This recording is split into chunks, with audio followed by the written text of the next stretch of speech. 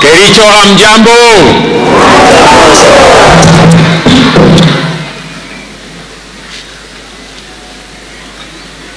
Our guest, my friend Tete Antonio, Minister for Foreign Affairs, who is representing my brother, the President of Angola, who is in Kenya as we talk.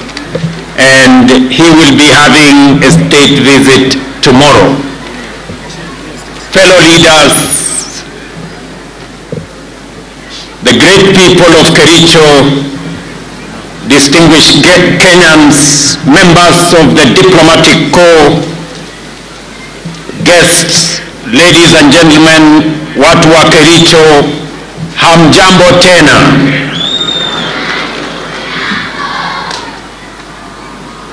Kericho hamjambo. Kericho chamge. Omune. Kericho Bwana Yesu asifiwe. Hebu nisalimie hewani nione hivi watu wa Kericho. Asanteni sana. Mashujaa Day is a celebration of the power of individuals to change the course of history and the destiny of a nation. It is a reminder that nations are driven forward and changed by individuals, ordinary men and women who believe they can make a difference and who believe they can change the status quo. The status quo in 1963 was a colonial state, the denial of basic freedoms and dignity. Deep inside many individuals then, they believed change was necessary and they took action. Individuals believe resulted in action and ultimate progress that made us the people we are today, an independent, democratic, progressive nation. Today, the status quo is a hunger for socio-economic transformation, one that most of us feel is long overdue, and we are rightfully so. The need for heroism is as urgent as it was in pre-independence Kenya. The power of individual action is still as powerful today as it was then. Our heroes today are on the farms, the markets, in factories, in offices, in construction sites, and in many other places. Our heroes are using their creativity to create content and shape culture. They are playing on fields, running on tracks, and working across many other fields. Every day, when we do our best, when we deploy our diligence, intellect, passion, creativity, hard work, and the sense of purpose, every day that we believe we can make a difference, we are changing our country.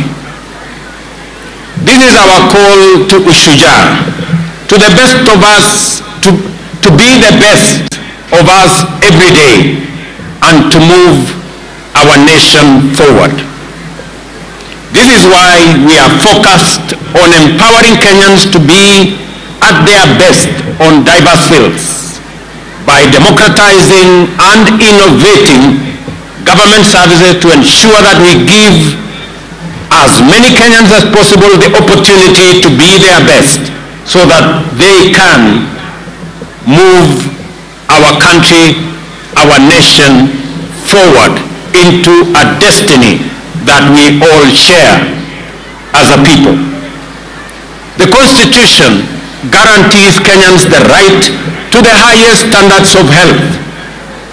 Since independence, successive governments have made efforts in guaranteeing access to quality and affordable health care for Kenyans, but with limited success. There have been several attempts and efforts to achieve universal health coverage, one in 2003, in 2013, and in 2018. However, these efforts were met with little success. It is for this reason that the government of Kenya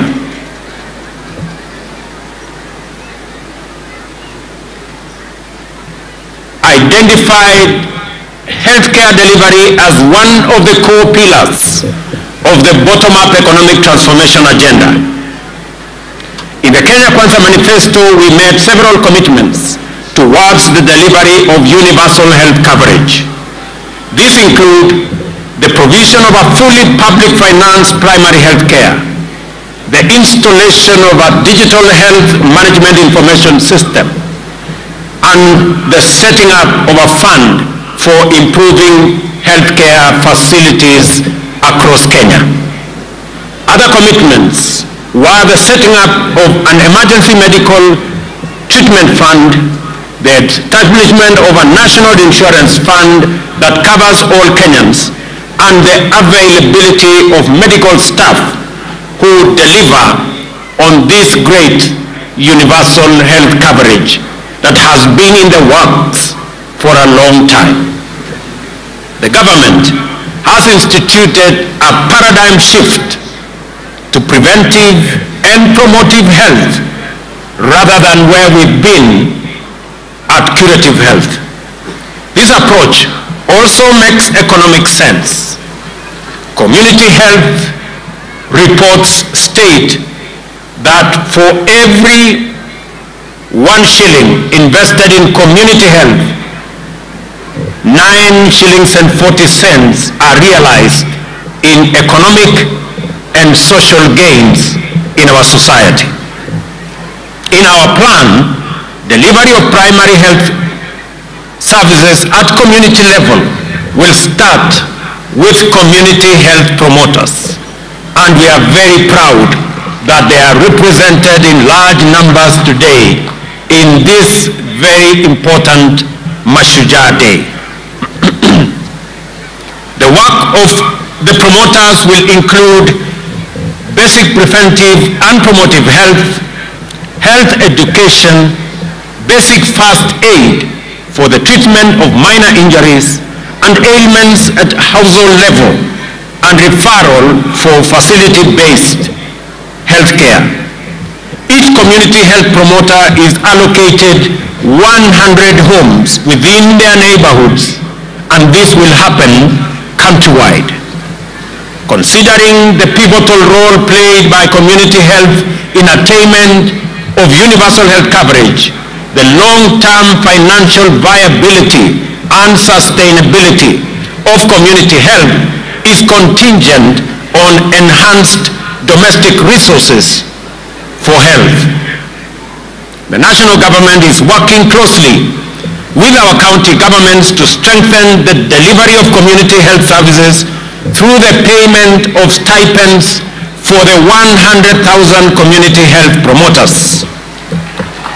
This will be done on a margin basis, 50% contributed by the national government and 50% contributed by the county governments. The national government has already allocated Kenya shillings 3 billion annually for payment of these stipends, and it is my belief that counties will match up this fund so that we can enable these great heroes of our time to help us on the delivery of community health at the household level. It is worth noting that as of today, over 1 million households in 10 counties have been visited already by community health promoters, overt services, and their data captured in the Afya Nyumbani dashboard. And this is a significant major achievement, as this dashboard is not only available to the Ministry of Health, it is also available in my office. We also agreed to provide the 100,000 community health promoters with kits which contain basic equipment for household health screening, medicines and supplies used for service provision at the household level. And as you can see today, every community health promoter here present, each one of them has a health promoter's kit. And that is the case with 100,000 community promoters everywhere in the Republic of Kenya. Quality community health data is essential for the planning, resource allocation, and monitoring of progress towards universal health coverage. The government is committed to delivering on the digital health agenda, starting from the community level.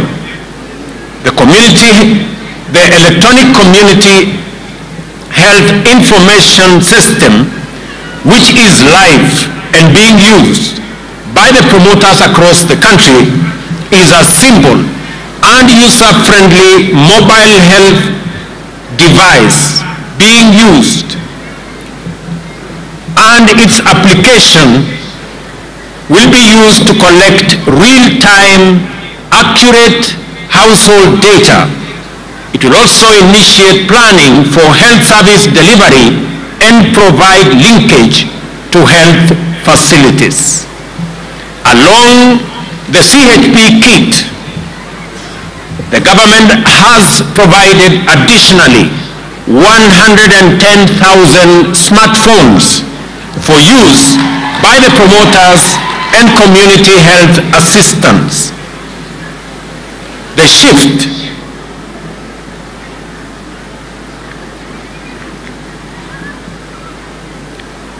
from curative to preventive health will further be strengthened by the promotive services provided by community health promoters at the household units and integration of preventive services at the primary health care level. These services will include screening for hypertension, diabetes, and high conditions, offer the necessary health education on water and sanitation, nutrition, and provide community rehabilitation services, among others. These services will be provided through multidisciplinary teams that will be established at the level of the primary care networks. To strengthen the legal basis for health financing, health service provision, and achievement of UHC, 4 new health laws, which I signed into law yesterday, have been enacted. These are the Community Health Insurance Act 2023, Primary Health Care Act 2023, Facility Improvement Act 2023, and Digital Health Act 2023. Health insurance coverage in Kenya is generally low at about 26%, with those at the bottom of the economic pyramid having the least coverage at only 5%. Many Kenyans incur catastrophic expenditure from out-of-pocket healthcare payments, while many more do not seek care at all when they fall ill because they simply cannot afford it. Over the last decade, several measures have been put in place to enhance the capacity of the National Hospital Insurance Fund to effectively deliver on its mandate. While these reforms and the initiatives therein have yielded significant progress, several gains and several gaps remain. Recent analysis show that, among others, the NHIF operates as a passive rather than a strategic purchaser of healthcare. It is plagued by inefficiency and governance challenges and is potentially, unless addressed, financially unsustainable. It is against this backdrop that the government proposes a paradigm shift in the provision of social health insurance in the new Social Health Insurance Act 2023 that provides for formation of a social health authority which will repeal the current National Hospital Insurance Fund Act 1998. In our plan, I promise a fully publicly financed primary health care system, an emergency care fund, and a health insurance fund that will cover all Kenyans.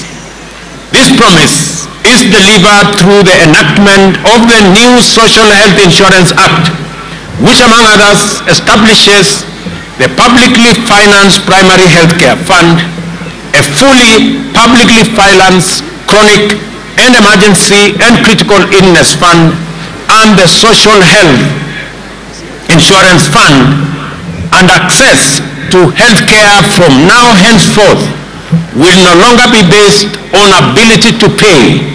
It will be based on the health needs of every Kenyan. We are implementing a per household payment system where a flat rate applies to everyone regardless of their income. Consider this, for example. Previously, an individual earning 10,000 had to pay Kenya shillings 500 for NHIF, a hefty 5% of their earnings. On the other hand, those with a salary of 100,000 or more contributed 1,700, a mere 1.7% of their income. Astonishingly, even someone with monthly income of Kenya shillings 1 million, like William Ruto, the president, paid the same amount of 1,700, which translates to a paltry 0.17% of their substantial earnings. This bizarre setup meant that low-income earners, mamambogas and bodabodas were effectively subsidizing high-income earners like myself. The Social Insurance Fund corrects this anomaly and makes sure that every citizen pays for health a percentage of their income, an equal percentage of their income, so that we can equalize the fortunes of every citizen with respect to access to health. The Social Health Insurance Fund also signifies a shift to increased use of domestic resources for health financing and a sustainable approach, especially at a time when resources from donors and development partners are dwindling. The healthcare system in Kenya is largely focused on curative services at the expense of preventive and promotive services. This has occasioned inequity in financing, which has disadvantaged primary healthcare uptake and promotion. The government's mission is to build a progressive, responsive, and sustainable healthcare system for accelerated attainment of the highest standard of health for all Kenyans. The funds allocated to public health facilities have substantially reduced over the years, as they are directed to the county revenue fund and are rarely reinvested into the facilities. The lack of autonomy in public health facility management and financial control has led to increasing fragmentation, poor service delivery, deteriorating health outcomes, reduced efficiency, access, equity, financial risk protection, and also insignificant transparency and accountability. The Facility Improvement Financing Act corrects this situation and aims to structure the process and guide the counties on how to provide for retention, management, and use of revenue derived from health-related services rendered at public health facilities.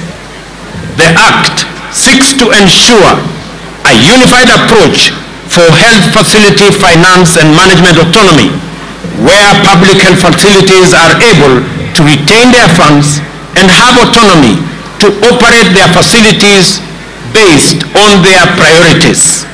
This will improve availability of resources at the facility to provide adequate and equitable quality health services, increase efficiency, and thus improve health outcomes for all Kenyans. Kenya has made significant strides towards digital transformation, with many sectors leveraging on technology to enhance implementation of digital products and services. The health sector has made steady progress in digital technology transformation through implementation of digital solutions to manage and share and use data. However, the adoption of technology has been uncoordinated and characterized by fragmented implementation, with health sector actors not adhering to basic digital health standards, guidelines, recommendations, and digital development principles. These technologies have affected how health data is managed, resulting in multiple systems that have limited ability to exchange data. The Kenya Kwanza Manifesto identifies digitization as a pillar for the health sector to achieve universal health coverage. Accordingly, the Digital Health Act provides the legal basis for the development of a comprehensive and integrated health information system.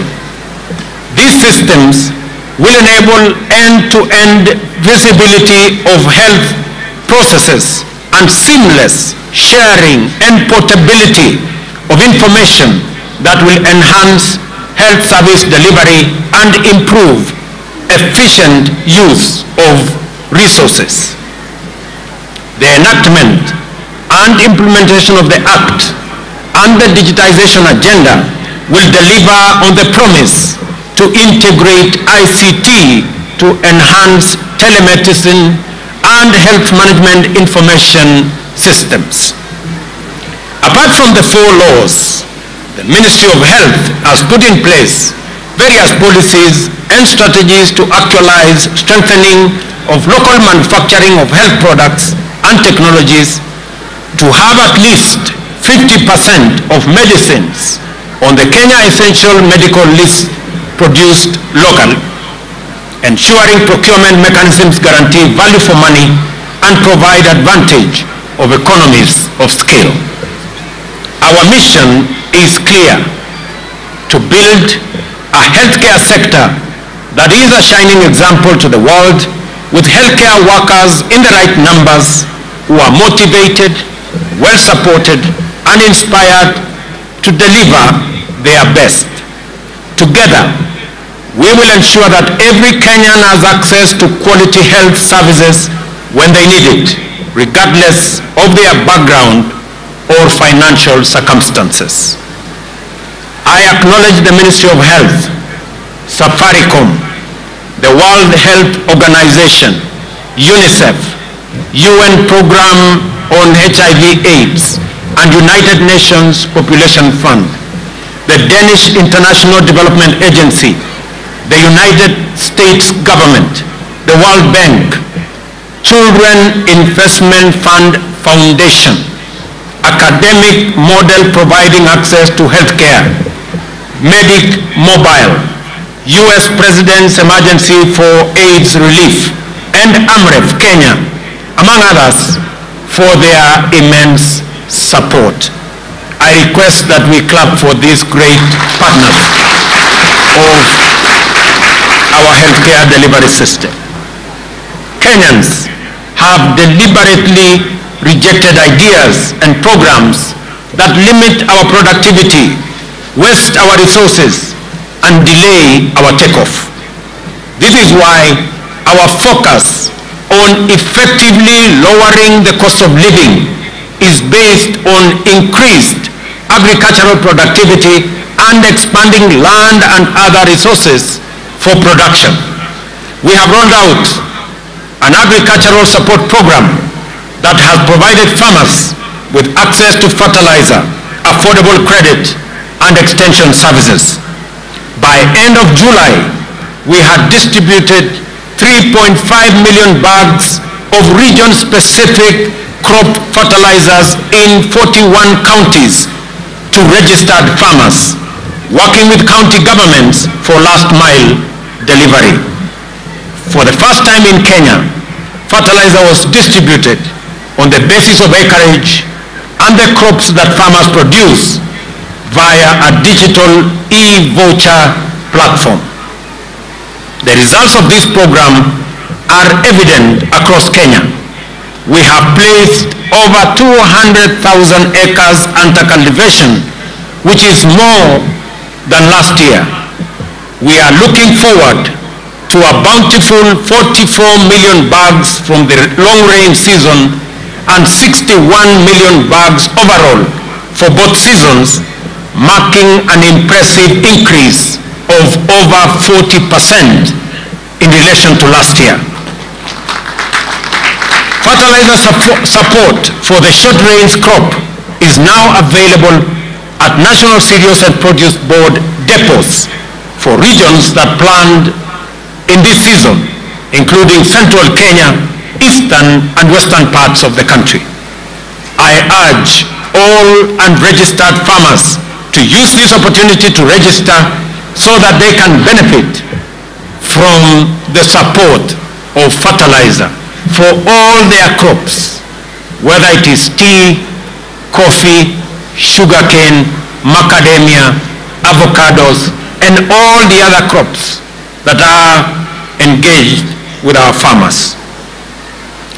To reduce our national edible oil import bill, which currently stands at $1 billion annually, the government is supporting sunflower cultivation by distributing 600 metric tons of seed to farmers in partnership with counties in eastern, western Nyanza regions during these short rains. It is important that we are working with counties on other oil crops to deliberately reduce our import bill on oil and edible oil requirements for our country. When we came into office in September last year, only 320 government services were available online. Today, there are more than 13,000 services, and we expect to onboard all services by the end of this year. This has increased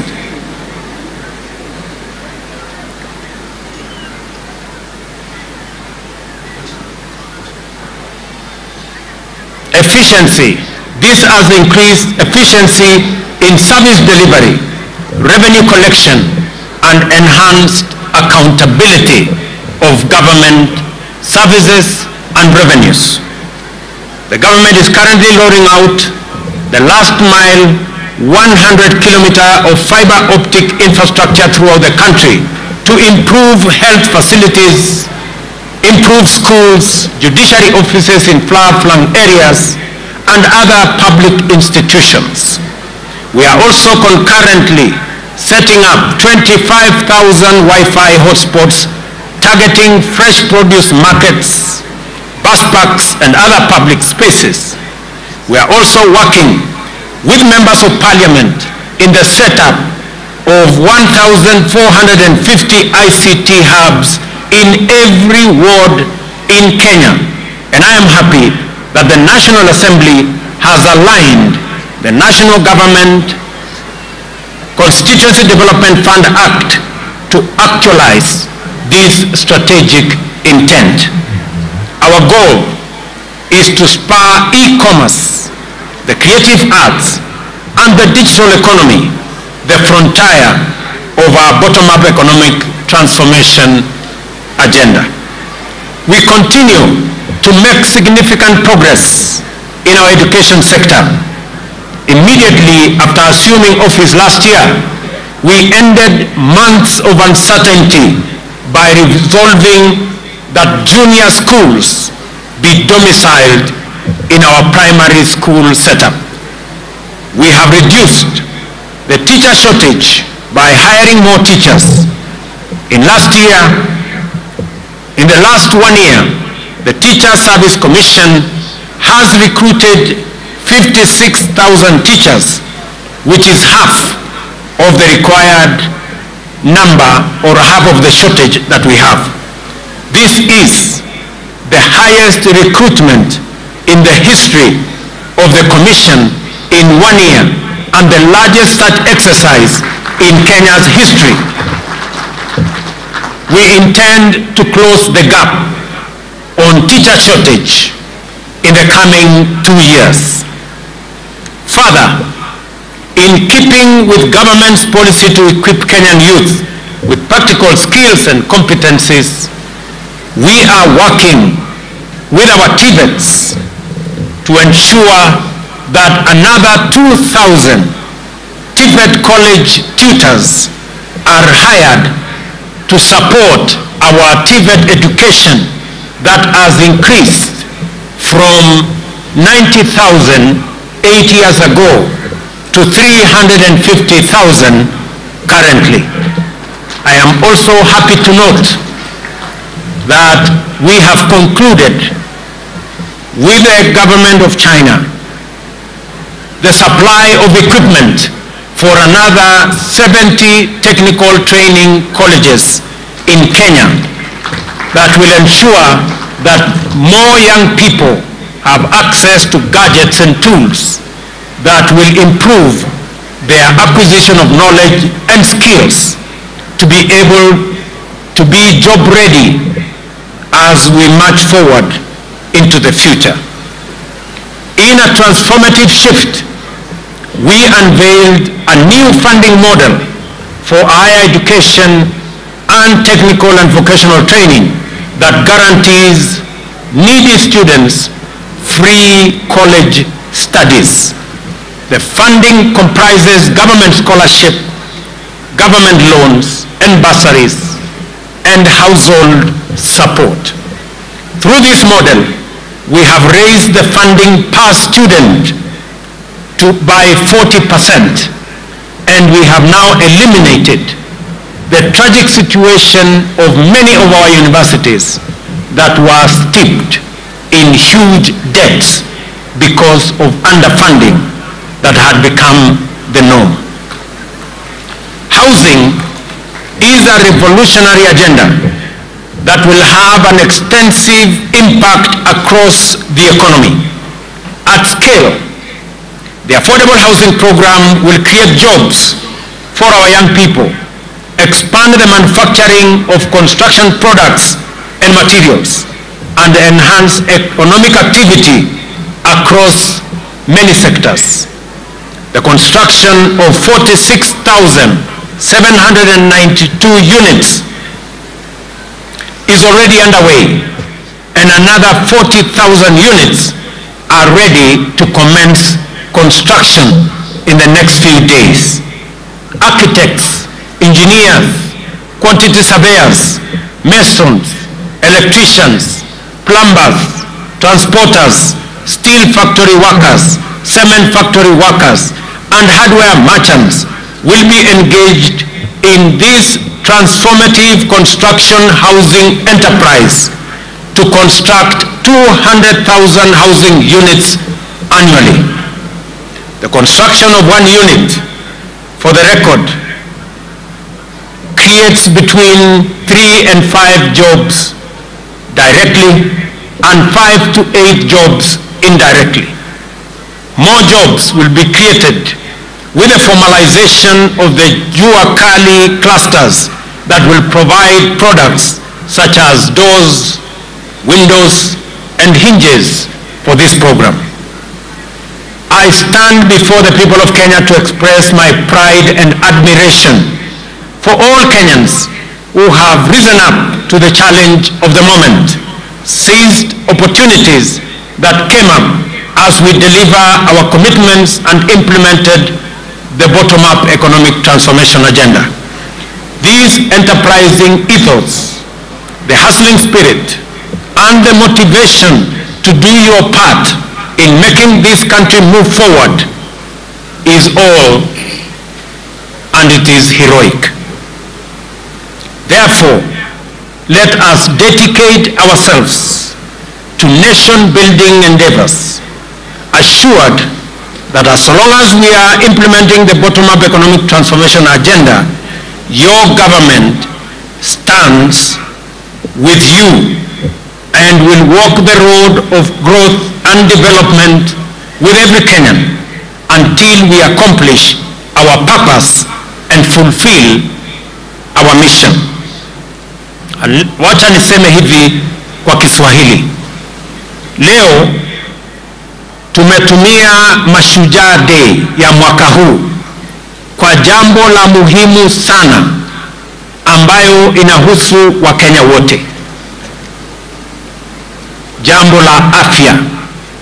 Vile nimewaeleza, tumekuwa tukitafuta mbinu, jinsi na namna ya kuhakikisha ya kwamba afya inamfikia kila Mkenya na afya isiwafikie wale wako na uwezo peke yao, lakini ifikie kila Mkenya, kwa sababu maisha ya kila Mkenya ni ya muhimu kwa Wakenya wote. Na ndio tumesema tunabadilisha sheria. Jana niliweka sahihi sheria 4 mpya ambayo itatumika kuendesha mambo ya afya ambayo itafikia Wakenya wote katika taifa letu la Kenya. Tunaanza na hawa community health promoters. Hawa mashujaa wamekuwa wakifanya kazi ya afya kama volunteers kwa miaka nyingi. Na ndio tumesema tukienda mbele, kwa sababu hawa community health promoters wamefanya kazi ya muhimu, sasa tutawapatia vifaa. Jambo la pili, tutahakikisha ya kwamba watapata malipo kwa kazi nzuri wanayofanya kwa afya katika taifa letu la Kenya. Na jambo la pili, sheria mpya ambayo tumetengeneza itaturuhusu na itatupatia nafasi sote kama Wakenya kuchangia kwa mambo ya afya. Nataka niwaeleze ndugu wa Kenya mambo matatu ya muhimu kwa hii mfumo mpya ya afya ambayo tunazundua leo. Ya kwanza, pale katika level 1, 2 and 3 dispensary na health center, kila Mkenya atapatiwa matibabu bila malipo yoyote. Na gharama ya matibabu katika level 1, 2 and 3, gharama yake italipiwa na serikali ya Kenya kupitia kwa ile fund ya primary health. Jambo la pili, pale katika dispensary yako ya nyumbani na katika health center yako ya nyumbani, sasa Wakenya watajumuishwa katika usimamizi wa ile facility. Nyinyi katika kijiji yenu, katika mtaa wenu, nyinyi mtakuwa na kamati ya kushughulikia mambo ya afya katika dispensary yenu, katika health center yenu. Ndio kama hakuna dawa, nyinyi wenyewe mtashughulika, mjue na mtupatie habari ya kwamba hakuna dawa katika hii hospitali, ndio Wakenya waweze kupata nafasi ya kupata afya katika mahali karibu pale nyumbani. Kwa sasa Wakenya wengi wanaenda kwenye hospitali yenye iko mbali kwa sababu ile dispensary iko hapo karibu haina dawa, haina wauguzi na haina service. Na ndio tunasema hivi, sheria yetu ya pili ni kuhakikisha ya kwamba kila facility, kila hospitali, kila dispensary, kila health center watakuwa na pesa zao, na pesa ya facility yenu haitapelekwa katika facility ingine na haitapelekwa kufanya kazi ingine yoyote. Itatumika katika hiyo facility yenu, ili pesa ambayo imewekwa katika budget ya facility yenu ya nyumbani, nyinyi wenyewe kama wananchi mkisimamia na wauguzi, na tumesema ya kwamba wananchi wenyewe wahusishwe, viongozi wa kanisa wahusishwe, viongozi wa serikali katika kiwango hiyo wahusishwe, na development partners pia watakuwa pale, na hata watu wa civil society wakuwe pale, ndio tuhakikishe ya kwamba hakuna wizi tena ya madawa katika mahospitali zetu, katika dispensaries zetu na katika health centers zetu. Vile vile wananchi wengi wakipata ajali, wakipata hali ya dharura, wakienda hospitali wanaambiwa wewe huna card, wewe huna uwezo wa kulipa. Sasa emergency, chronic illness na ajali zote, kila mwananchi atakubaliwa kutibiwa katika kila hospitali bila ya kuulizwa maswali, kwa sababu maisha ya kila mwananchi ni ya muhimu. Wananchi wengi wananiuliza kwamba wale hawana uwezo wa kulipa NHIF ama wa kulipa sasa ile card ambayo ni ya Social Insurance Fund itakuwaje? Wacha mimi nitangaze katika hafla hii ya kuzindua afya nyumbani kwamba kila mwananchi atalipa kulingana na mapato yake, na yule mwananchi ambaye hana uwezo, serikali ya Kenya itakulipia card ya hospitali. Kila Mkenya atakuwa na Social Insurance Fund card, na wewe utaenda hospitali na utatumia hiyo card, either umejilipia mwenyewe ama umelipiwa na serikali, ili uweze kupata matibabu katika level 4, level 5 and level 6.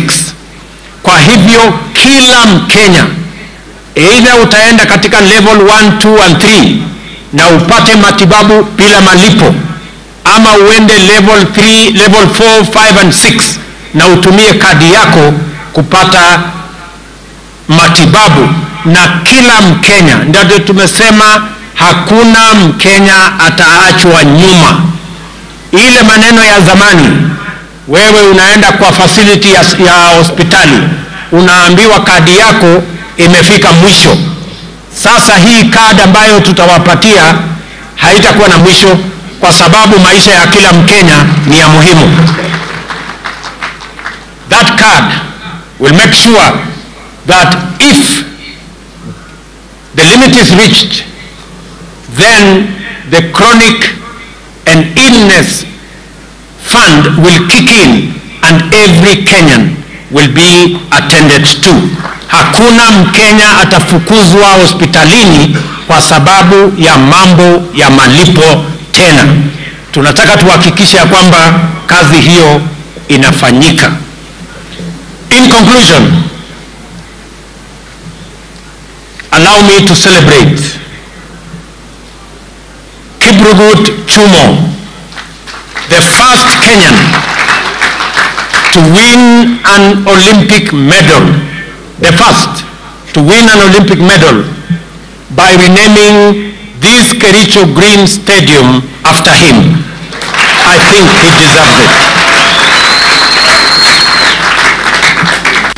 Let me also say, for the people of Kericho, thank you very much kwa kutukaribisha katika mji wenu wa Kericho. Kwa niaba yangu, wacha mimi nirudie, kwa niaba yangu na sote tuliokuja hapa kuomba kura zenu, deputy wangu akiwa hapa, viongozi wale wengine wote wakiwa hapa, kwa watu wa Kericho tunawaambia asanteni sana kwa kura zenu. Watu wa Kericho, narudia, asanteni sana kwa kura zenu. Piga Kericho kale hii, kale Mungu imezi. Jambo la pili, hapa Kericho, mimi niliwaeleza pale mbele ya kwamba mji wa Kericho hauna ardhi ya kufanya extension. Hapa Kericho imesongamana sana. Hii Kericho town ni town ndogo kwa sababu hakuna expansion program. Mimi nataka nitangaze ya kwamba nitarudi hapa mwezi ujao, kwa sababu ile ardhi ekari 1000 ambayo ilikuwa na matatizo hapa, hiyo matatizo yote sasa tumetatua kama serikali ya Kenya, na sasa tutapata shamba ekari 1000 ya expansion development planning ya Kericho town, na wale wananchi wako pale tutawapanga katika mpango yetu ya affordable housing, ili kila Mkenya apate nafasi ya kusherehekea ushujaa wa taifa letu la Kenya. Vile vile nitarudi hapa hivi karibuni kwa mambo yenu ya hospitali, mambo yenu ya damu, kwa sababu haya ni mambo yako katika mipango yetu. We also celebrate Mzee Samuel Kipsoi Ngetich Chepsetion.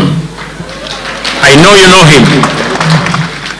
An incredible entrepreneur who exemplifies the bottom-up story. A class 3 dropout, he pulled himself up through sheer determination to set up the Kipchimchim group of companies whose interests span various industries and employ thousands of Kenyans. Before his untimely death recently, he was working on West Valley Sugar Company that began milling operations last week. Fare thee well, Mzee Samuel Kipsoi Ngetich Chepsetion. You are a great inspiration to many young Kenyans and many citizens of our country, that it is possible to rise up from humble beginnings and make a mark in the Republic of Kenya. Ladies and gentlemen, I want to thank you very much, na nataka niwaulize Wakenya wote mahali popote walipo leo, na niwahakikishie Wakenya wa taifa letu la Kenya ya kwamba nia yetu ni kuunganisha wananchi wote wa taifa letu la Kenya, na niwahakikishie Wakenya kutoka jamii zote, kutoka kaunti zote, kutoka pembe zote za Kenya, ya kwamba hakuna Mkenya atabaguliwa na serikali ya Kenya kwa misingi ya kabila, dini ama siasa. Sisi ni ndugu moja wa taifa moja, with a common destiny as a people of Kenya. Na mimi nataka niwahakikishie ya kwamba jukumu letu, mbali na kuunganisha Wakenya, ni kuhakikisha ya kwamba tunabadilisha taifa letu kwa miradi na mipango ya maendeleo. Nataka niwahakikishie ya kwamba sote tutaungana, tutafanya kazi kwa pamoja. Na wauliza ndugu zangu wa Kenya, kila mmoja wetu, ile kazi unafanya, ujue ya kwamba hiyo kazi unafanya Usihesabu ni kazi ndogo, usihesabu ni biashara ndogo, usihesabu ni mchango mdogo. Kila mmoja wetu, kwa yale yote mnafanya, ujue unachangia katika kubadilisha na kupeleka taifa letu la Kenya mbele. Na tutafanya yale yote yanawezekana kama serikali ya Kenya kuwashika mikono ninyi mnaofanya bidii, mnaoamka mapema kuchangia katika kufanya kazi na kuendesha taifa letu la Kenya mbele. Nataka niwahakikishie ya kwamba sitarudi nyuma, sitafanya chochote ambayo itazuia Mkenya mwenzetu kufikia atma yake ama kufikia malengo yake.